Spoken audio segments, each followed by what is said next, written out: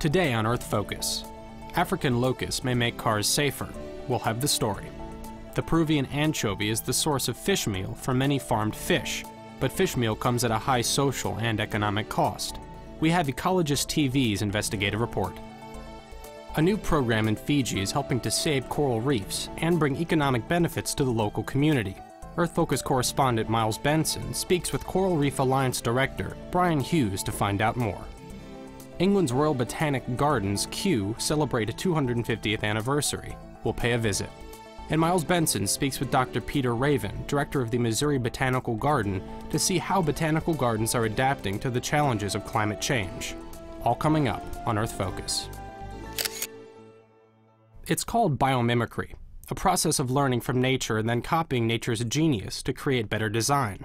Today, researchers are finding that African locusts can help make for safer cars. Here's a look.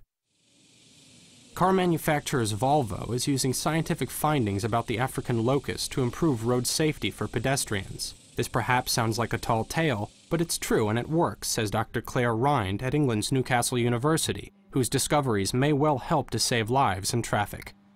I think it was my own experience of driving and of being a pedestrian and realising that the ability that I've found in the locust would be very valuable in that context. The locust has a very quick reaction and the circuits are very reliable, and they do their computation against such a lot of clutter, and that's exactly what it's like driving in town. Volvo's aim is to be able to transpose the locust's unique characteristics onto a computer chip and then install this into the car's safety system, something that would radically improve today's techniques. Imagine that you are a grasshopper in a swarm of grasshoppers flying over the fields trying to find food. There is almost chaos in the swarm, but there are no traffic rules. Still, the individual grasshoppers are able to avoid collisions. They are really masters of collision avoidance, and we are trying to find out how they can do this. They have a very small brain that consumes almost no power, but they are still able to avoid collisions, and we want to understand why. Every year, millions of road users are injured by cars that are unable to stop in time. Radar systems already exist today, systems that can warn the driver if a person or an animal suddenly appears in front of the car. But tomorrow's safety systems must react even faster, which will require new knowledge and new technology. If Volvo succeeds in decoding the insect's secret, it would be a revolution in road traffic safety. If we understand the mechanisms, we can choose to integrate them into the car and, so to say, take the best parts of nature of 4.5 billion years of evolution and use this for the collision-free traffic system.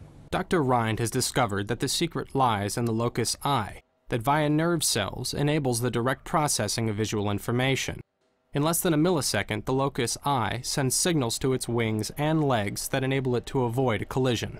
It's an amazing thing, sort of the culmination of a lot of work is designing this system, and to be able to put the circuitry of a locust brain into a camera for a car, it's an amazing thing, and not many biologists have had that experience of transferring their knowledge into a useful application.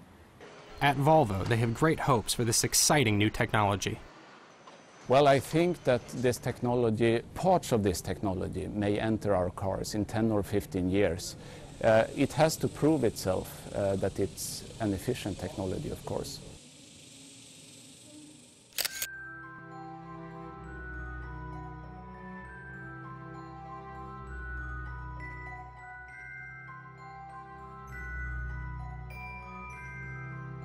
Coral reefs are the rainforests of the seas.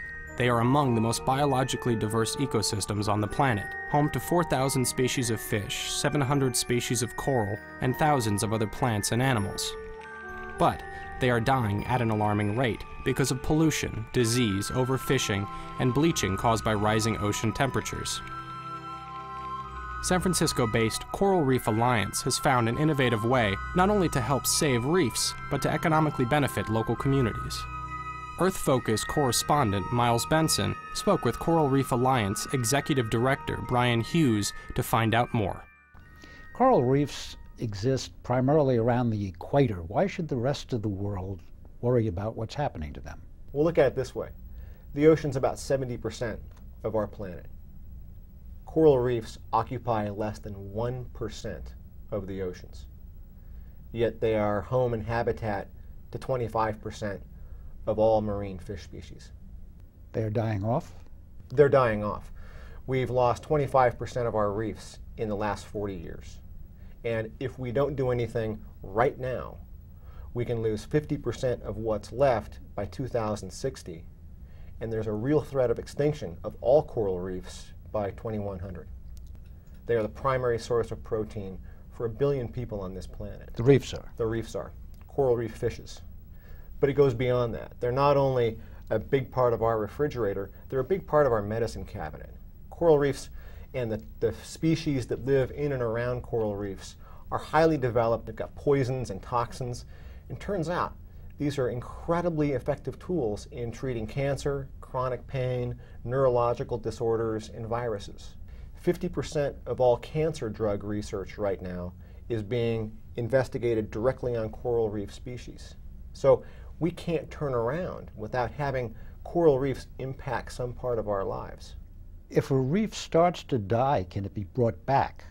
In the late 90s, there was a tremendous bleaching event where ocean temperatures around the world increased to the point where the corals expelled their symbiotic algae, literally bleaching them white. And many of those areas died because the temperature of the water didn't go down fast enough. But I was in Palau just a few years ago that was very heavily hit by that and saw tremendous regrowth. You have a pretty good project underway in Fiji right now. What's the problem there and how are you solving it? In Fiji, there's a region called the Kumbalau district. It's 11 villages that own an area of reef. And within that large area that they have fishing rights to, they have set aside a tambu area, or no fishing zone, where that's off limits. And it's a vibrant piece of reef. There was a lot of dispute between the villages over who had access to the marine reserve, who had rights over what, who could do what when, and all the while, tourism is increasing. And more people from outside Fiji were going to experience the reef, and it was beginning to get disturbed. So we began implementing our coral reef sustainable destination approach. And with the community, deciding how we were going to make business more sustainable. All those tourists that were coming into the Namena Marine Reserve, how can we make sure that they're doing it in a way that protects the reef? How can we make sure that that marine reserve is truly protected? And how can we get benefits back to the community that reinforces good behavior? And what are the answers to those questions? Very simple. We help the community to develop a user fee, so those tourists who were coming to the reserve to scuba dive and snorkel were paying a fee, just like you and I would pay to go to a national park. And that fee goes to pay for a warden system to control poaching and public education so the villages understand more of what's going on in their reef ecosystems. But also importantly, half of the money from that tourism fee goes to put kids into school who've never gone to school before. And so now, about 1.5 years after this program has begun, there's 130 children from the Kumbalau district who are in school, and the first graduate ever from the district from the University of the South Pacific.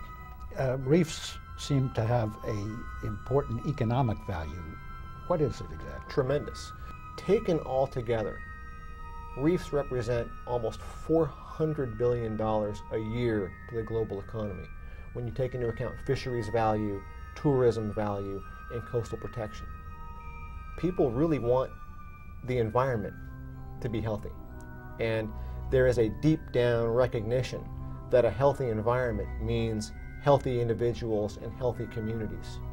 And sometimes it just takes another way of looking at things to get everybody to come together to work in concert with that goal. If we can show and provide the tools to these communities to say, here's a healthy reef, here's what it looks like, and here's what happens when it is healthy, it pays back benefits to that community far beyond our expectations in terms of more fish on the table, more opportunities for employment and the health of their culture and livelihoods. We're an amazing species when we have hope. It's when we have despair that things go quite wrong. Brian Hughes, thank you very much. Thank you, Miles. It's been a pleasure. The London, UK-based Ecologist is one of the world's leading environmental magazines. Earth Focus brings you its January 2009 cover story in partnership with Ecologist TV, the magazine's film unit. Much of the farmed fish sold in the world is fed on fish meal made from the Peruvian anchovy. The Ecologist investigative report looks at who is paying for the cost of this destructive trade. Cheap, farmed salmon is now the fish of choice for millions the world over. But farmed fish need to be fed with significant volumes of wild fish. In Peru, anchovies are fished industrially for processing into fish meal for use in salmon feed. But the fish meal industry has been linked to a host of environmental and social problems. It's a net loss, it's a drain on ocean resources. The guano bird population has declined 95% within just 50 years. Bastante injusto nos parece que se alimenten animales con la harina que se produce aquí, ¿sí? Se produce acá a costa de la vida de nuestros niños.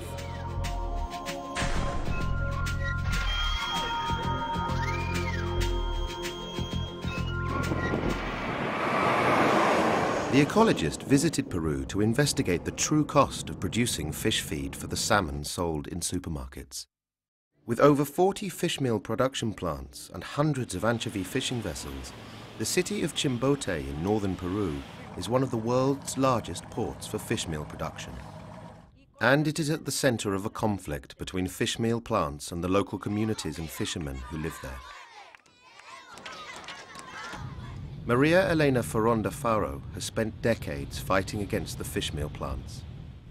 Y están generando problemas de contaminación, impactos en la salud de los niños, problemas respiratorios, problemas alérgicos y en la piel. Es una industria que no piensa en el futuro, que piensa solamente en el lucro personal y no en el desarrollo de esta ciudad.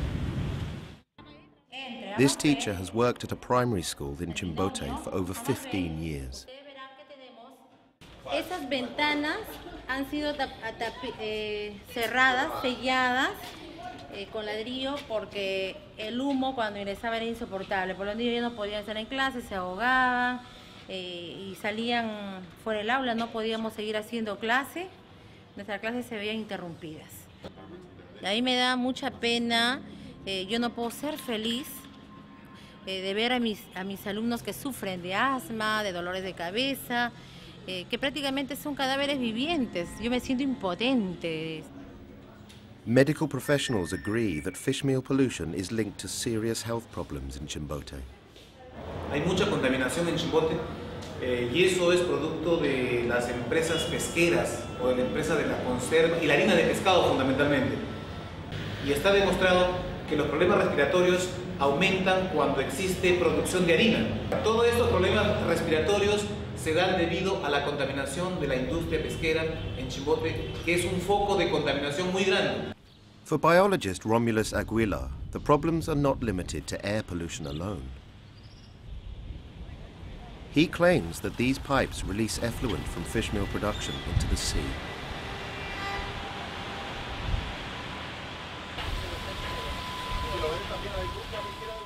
Y las fábricas no tratan los efluentes, de tal modo de que por el efluente va escamas, van trozos de pescado, van sanguaza, va el licor de prensa y todo va a parar directamente al agua abierta.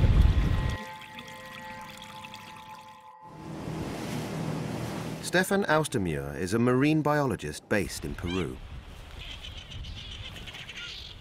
In 1950, in Peru, the industrial fish meal fisheries started. And they fished away first sardines and then anchovies, which are the key element in the food chain. So all the other species, birds, whales, dolphins, sea lions, feed on anchovies. If you take them away, these animals don't have enough food anymore and the populations decline. pescadores artesanales se han convertido en enemigos de los lobos, porque cuando ellos hacen su captura en redes, son los lobos los que van y rompen las redes. Entonces, por esa razón ellos los matan. Pero los lobos, a su vez, hacen eso porque tienen problemas con alimentación, ¿no? Nosotros competimos, extraemos más anchoveta y competimos con ellos, ¿no? Entonces, indirectamente, la industria pesquera tiene que ver con la muerte de los lobos marinos. We are liquidating the marine resources in an effort to produce this salmon product. Right? Salmon are not cheap. We've created a way to produce it cheaply so that the consumer doesn't pay much. However, the cost has just been shifted over to the ecology and to a growing extent the social systems, the coastal communities that are being degraded in the name of cheap salmon. Cuando vuelva ya sabrá de mis antojos, entregar entre la arena sus cabellos. Coastal Peru's most cherished dish is that of ceviche, a combination of raw fish, lemon and onions. It is central to the diet of this region.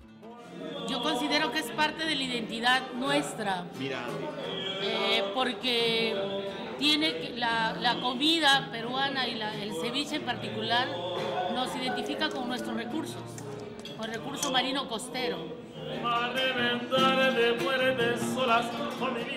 But for many, the price of fish has shot up dramatically.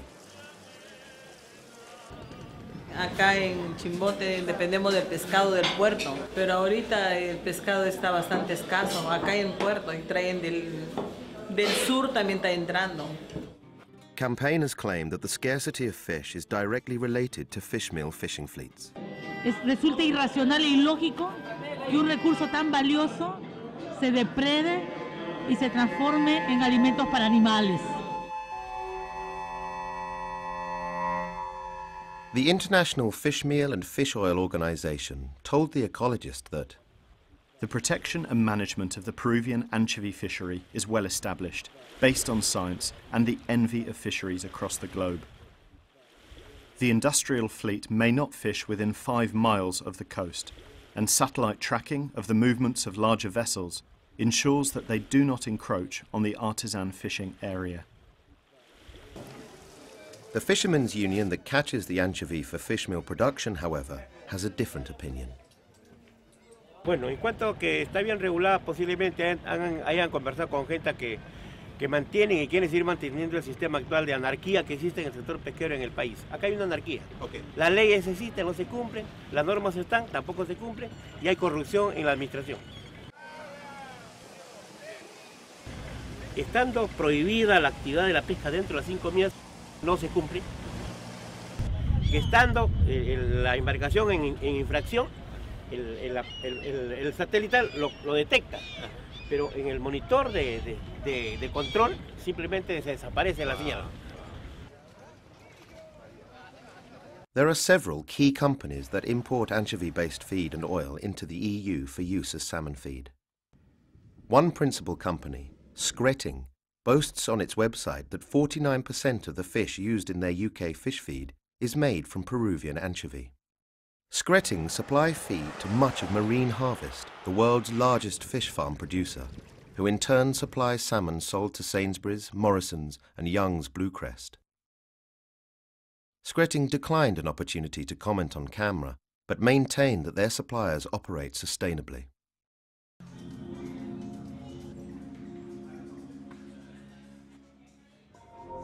I think consumers need to ask questions about the provenance of their food and the ingredients that goes into fish meal and fish oil.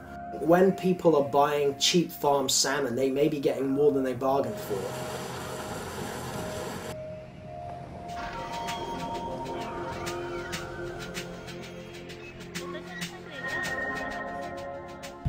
Que cuando coman y disfruten un rico salmón en sus platos, piensen las externalidades y los costos.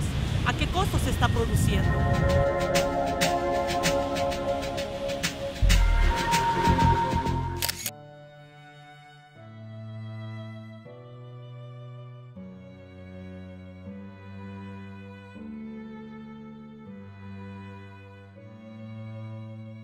Botanical gardens have always been centers of research, education, and conservation. Today, with the challenges of vanishing flora and climate change, botanical gardens are taking on new roles. England's Royal Botanical Gardens, Kew, which is celebrating its 250th anniversary, is an example. Nearly 1.5 million visitors come to Kew to take in the 30,000 living plants on display over its 300 acres. Among the 7 million preserved plants and fungi at Kew's herbarium are the specimens brought back by Charles Darwin from his historic voyage on the HMS Beagle. Well, here at Kew, classification is one of the key components, and that's learning about how plants are related to one another and what they're called. So if you know what a plant is called, where it's found, what it's related to, and what it looks like, everybody else in the world can work with that, and that's really important for other science areas. So it's a foundation science, and we can use that to build conservation strategies so that if people know what the plants are around, they can know what's there and how to preserve it, and that's really important. Today, up to 47% of the world's plants may be endangered, and 13% are at risk of extinction. The major reasons? Habitat loss, pollution, and climate change. The destruction of natural vegetation contributes more carbon dioxide to the atmosphere than all of the world's transport systems. And, at a time when the world's climate is changing, restoring vegetation to absorb more carbon is more important than ever. As an insurance policy against plant loss, Kew's Millennium Seed Bank has already collected more than 1 billion seeds. I think the original concept was simply the conservation of species of nature, of the biodiversity, but I think increasingly that's become focused on the restoration of whole areas of vegetation in the hope that that restoration will lessen the effects of climate change, or absorb more carbon. And so there's now a greater purpose than there was in the beginning. The Millennium Seed Bank's plans for the future are dynamic. Within 2 years we will have 10% of the world's flora in the bank, and over the next 15 years we hope to preserve another 15%, making a quarter of the flora in total. The Millennium Seed Bank is an international partnership including 54 nations. The program targets species and regions most at risk from climate change, such as alpine and coastal species, as well as those found in desertifying regions. So, what's in store for Kew's 250th anniversary? There will be a special display of orchids and native British flora and floral spectaculars for spring, summer, and autumn. So if we can get people to go away with the message that we need plants, we need to look after the plants, and we need to kind of use them sustainably, that's just so fantastic, I think, a message. We can inspire everybody else to do some good. Botanist Peter Raven is the director of the Missouri Botanical Garden, a position he has held since 1971. He taught at Stanford University and is a professor of botany at Washington University in St. Louis. Dr. Raven is the author of numerous scientific papers and the co-author of the widely used textbook, The Biology of Plants. He speaks with Earth Focus correspondent Miles Benson on what a changing climate has in store for the world's plant life. You've been running the Missouri Botanical Gardens for some years now. 37 years. The public is generally familiar with the term botanical gardens, someplace to take children by the hand and walk them through and show them species of plant life they haven't seen before. But you do a lot more than that. Yeah. Tell us what botanical gardens are doing. What we do, particularly at the Missouri Botanical Garden in areas where we specialize, like Madagascar and the northern Andes and Vietnam, is to have resident people there, mostly people who are natives of those countries, for whom and with whom we seek funds, develop major databases, and then translate the information about the plants into direct conservation activities and into activities that will lead to greater sustainability and improved economic lot for the people who live there. Why is rising carbon in the atmosphere a threat to plant life? Science tells us that most terrestrial plants evolved at a time when the CO2 level in the atmosphere was much higher than it is now, 4 or 5 times what it is now. So why should that be a problem for plants? Some plants grow better with more carbon as individual kinds of plants, but the climate is changing so rapidly that the habitats and the places where plants grow simply won't be there in the future. The Department of Agriculture estimated 9 plant hardiness zones in the United States for gardens. 16 years later, the National Arbor Day Foundation recalculated where those zones were, and they're all about 150 miles north of where they were 16 years ago. In other words, the whole state of Missouri has changed by 1 climate zone. We grew camellias out of doors in St. Louis last year for the first time ever. They overwintered. So the climate is really changing visibly. What effect will those changes have on our food supply? Lots of the places that will need to grow our main crops and the other 100 or so crops that produce 90% of our food directly or indirectly, the main thing we'll have to do is select for ability to grow and be productive in changed environments. You're looking at a world that's beset with problems related to climate change, but in other interviews you've described yourself as an optimist, that we can do something about this. As long as we realize that each one of us has something very important to contribute to the future, as long as we recognize facts such as Americans use twice as much energy per person as the citizens of any other nation on earth, and look for ways to conserve that energy instead of relentlessly looking for ways to get more energy to waste, as long as we take what actions we can as individuals in our own lives, in our own communities, in our own states, then we will be making a world that's better. Dr. Raven, thank you very much. You're very welcome.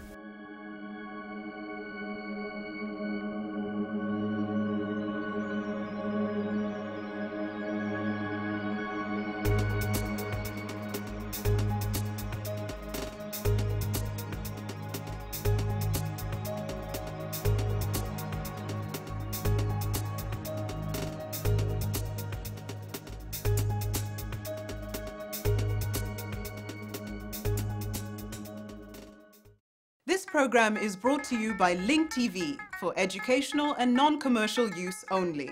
Link TV is the only US network dedicated to global and national news, uncompromising documentaries, and diverse cultural programs. Programs that connect you to the world.